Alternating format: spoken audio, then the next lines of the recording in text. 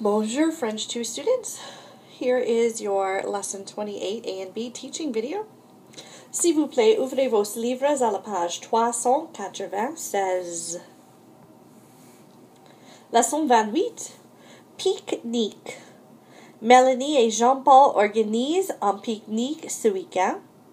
Ils préparent la liste des invités. Qui vont-ils inviter? Tu connais Stéphanie? Oui, la connais. C'est une copine. Je l'invite au pique-nique? Bien sûr, invite-la. Et son cousin Frédéric, tu le connais? Oui, je le connais un peu. Je l'invite aussi? Non, ne l'invite pas, il est trop snob. Comment? Tu le trouves snob? Moi, je le trouve intelligent et sympathique. Et puis, il a une voiture et nous avons besoin d'une voiture pour transporter tout le monde. Mélanie, tu es géniale. C'est vrai, Frédéric n'est pas aussi snob que ça. Téléphonons-lui tout de suite et invitons-le au pique-nique. So, working through this translation. Picnic. Melanie and Jean-Marc are organizing a picnic for this weekend. They are preparing the list of guests. Who are they going to invite? Do you know Stephanie? Yes, I know her. She's a friend. Am I going to invite her to the picnic? Of course, invite her. And her cousin Frederick? Do you know him? Yes, I know him a little. Am I going to invite him also? No, don't invite him. He is too much of a snob. What? You find him a snob? Me, I find him intelligent and nice. And also, he has a car, and we need a car to transport everyone. Melanie, you are brilliant. It's true. Frederick is not that snobbish. Call him right away and invite him to the picnic. Alright, the note culturelle en pique-nique français. Quand ils vont à la campagne, les Français adorent faire des pique-niques. Un pique-nique est un repas froid assez simple. Il y a généralement du poulet froid et des œufs durs, et aussi du jambon, du saucisson ou du pâté pour les sandwichs. Quand on a l'équipement nécessaire, on peut aussi faire des grillades sur un barbecue. Comme dessert, il y a des fruits, bananes, oranges, pommes, poires, raisins. Comme boisson, il y a de l'eau minérale, des sodas et des jus de fruits. So, a French picnic. When they go to the country, the French love to have picnics. A picnic is a rather simple cold meal. There's generally cold chicken and hard-boiled eggs, and also some ham, some salami, or some pâté for the sandwiches. When one has the necessary equipment, one can also make grilled meat on a barbecue. For dessert, there's fruit, bananas, oranges, apples, pears, grapes. For drinks, there is mineral water, sodas, and fruit juice.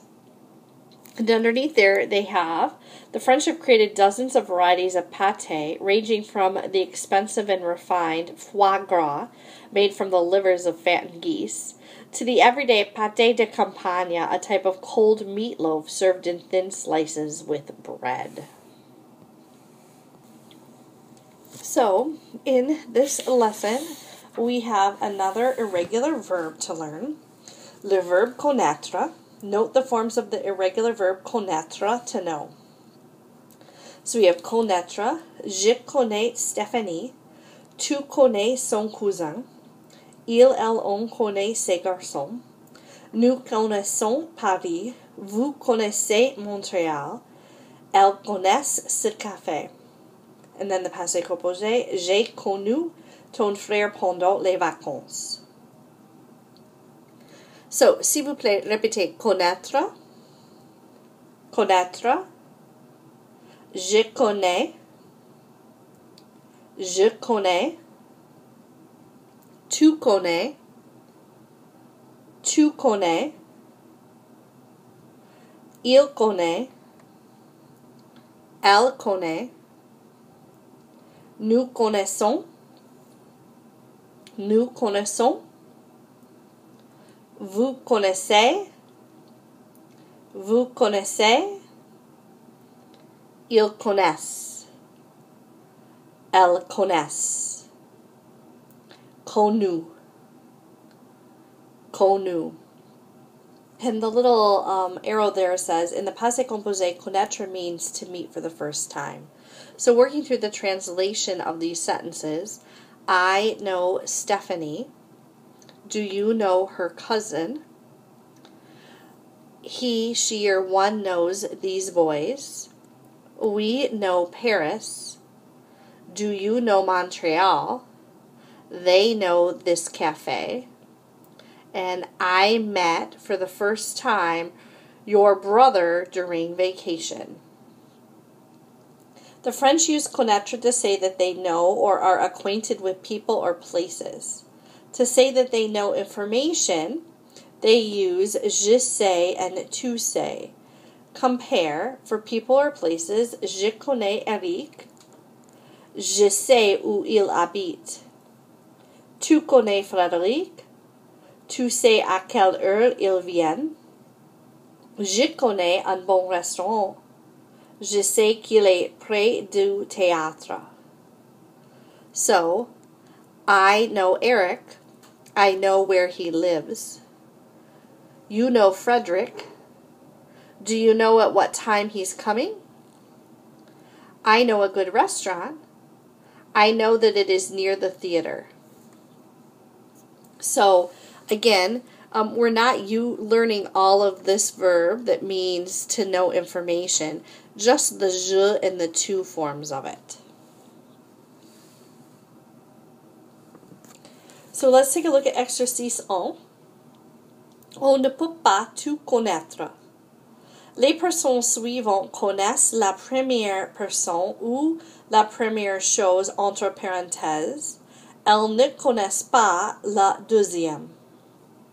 One cannot know everything. The following people know the first person or the first thing in parentheses. They do not know the second. So basically your first sentence is going to be affirmative. And your second sentence will be negative.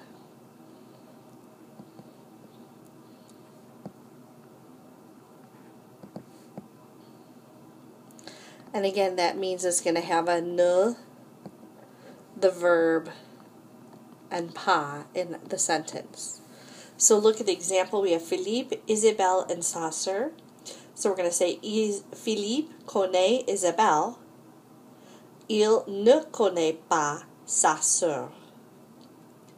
So I'd like you to say those two sentences. Numéro 1. Nous connaissons Paul. Nous ne connaissons pas ses copains. 2.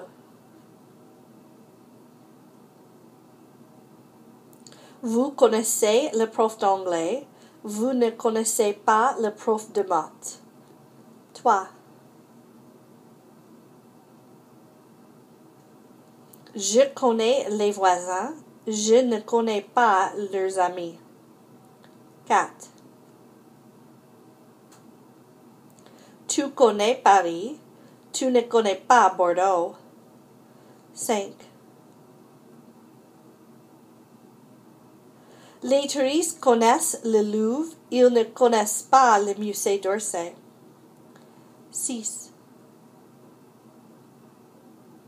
Mon copain connaît ce café, il ne connaît pas ce restaurant. B. Les pronoms complément le, la, les. In the questions below, the nouns in heavy type follow the verb directly. They are the direct objects of the verb.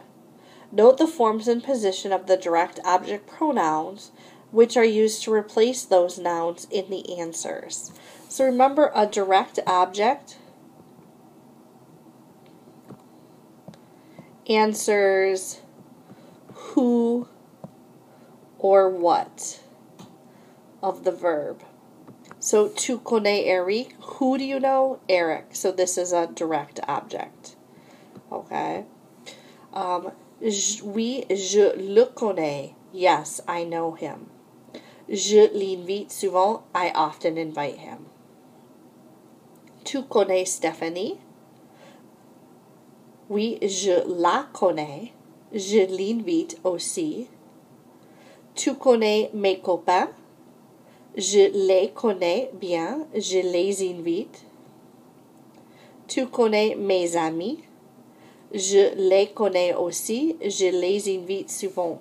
So again, here we have masculine and singular, right? Here's feminine and singular. Mes copains is masculine and plural. And mes amis is feminine and plural.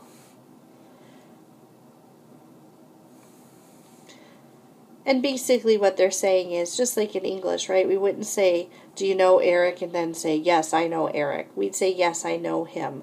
So they're showing you and teaching you how to say that in French. So the forms and uses, these are called direct object pronouns. And direct object pronouns have the following forms. The masculine singular is le. Feminine singular is la.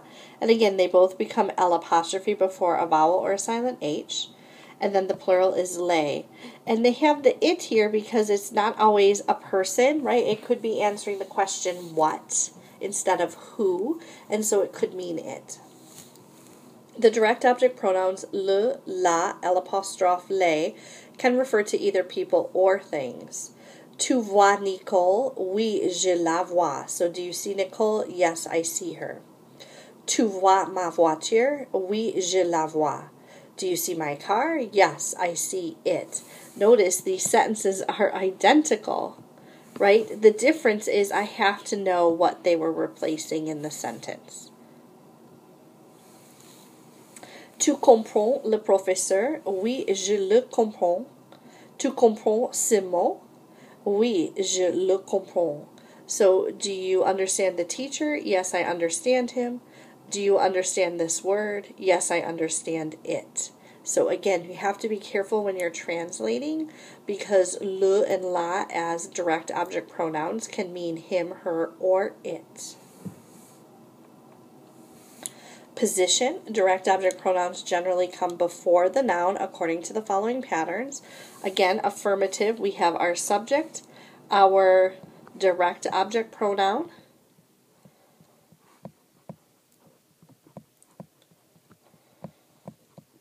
and then our verb. Okay? So, and then over here, notice our direct object pronoun comes between the ne and the pas, okay, before the verb again. So the first one is Eric, so we're asking about Eric.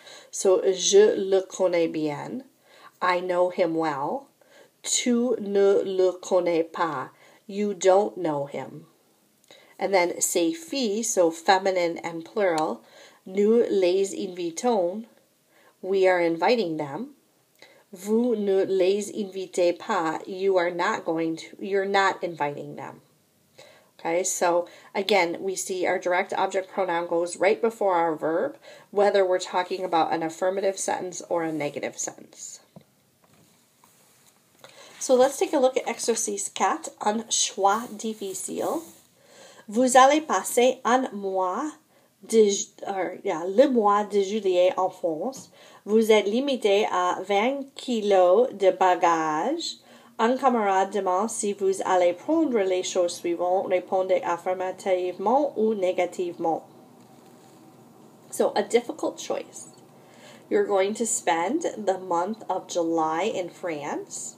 You are limited to 20 kilos of bags.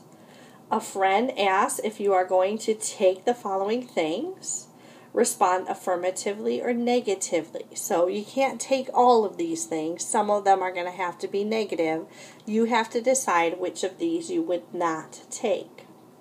I'm going to ask the question and ask you to give the answer. So the prompt we see, ta raquette. So we have tu prends ta raquette. So if you're planning to take your tennis racket, you would say oui, je la prends. And it's la because raquette is feminine. Or no, je ne la prends pas. If our noun is masculine and singular, then we're going to use le.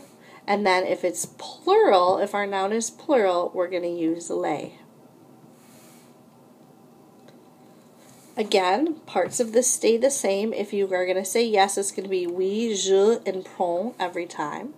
And if you're going to say no, it's going to be no, je ne, and then prends pas every time.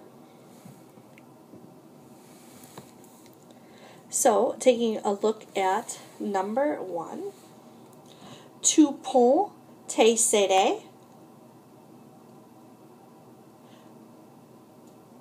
Oui, je les prends. Or no, je ne les prends pas. 2. Ton livre de français. Tu prends ton livre de français? Oui, je le prends. No, je ne le prends pas. 3. Tu prends ta guitare? Oui, je la prends. No, je ne la prends pas. 4. Tu prends ton baladeur? Oui, je le prends. No, je ne le prends pas. 5. Tu prends ta chaîne hi-fi? Oui, je la prends. No, je ne la prends pas. 6. Tu prends ton maillot de bain? Oui, je le prends. No, je ne le prends pas. 7. Tu prends ton skate? Oui, je le prends. No, je ne le prends pas. 8. Tu prends tes t-shirts? Oui, je les prends. No, je ne les prends pas. 8. Tu prends tes sandales? Oui, je les prends. No, je ne les prends pas. So your homework, exercise 1, we did this one out loud, right? This is where the first sentence was affirmative and the second sentence was negative, using the conjugations of the verb connaître. So, for example, number 1, I want you to write both sentences. For number 1, you'd write nous connaissons,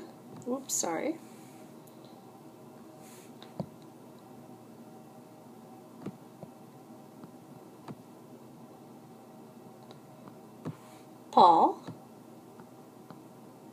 and then nous ne connaissons pas ses copains. So we know Paul, we do not know his friends. So you're writing those sentences out for the 6 of those. For exercise 4, we also did this one out loud. You do not have to write the question. You're only going to write the answer. And some of them need to be negative. So if it was me, I wouldn't take my CDs. So I would write no, je ne les Prends. Oops.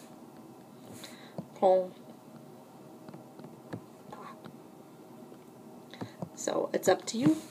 You can choose whether you would or would not take these items. Au revoir. À demain.